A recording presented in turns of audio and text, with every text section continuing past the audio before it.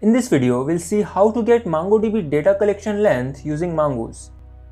So I'm assuming you know basic stuff, creating routes and controller for it. So we'll skip that. Here's my getAllPost controller. I'll find the length of post. First of all, make this controller async. Now I'm declaring a constant named post count. And it will use await. After that, write your model name, then use this method called countDocuments. Inside that, an empty pair of curly braces.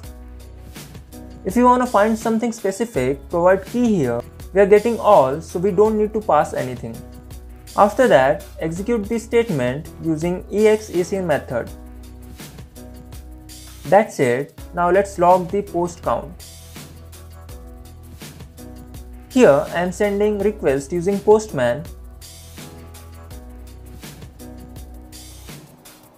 And we got our post count.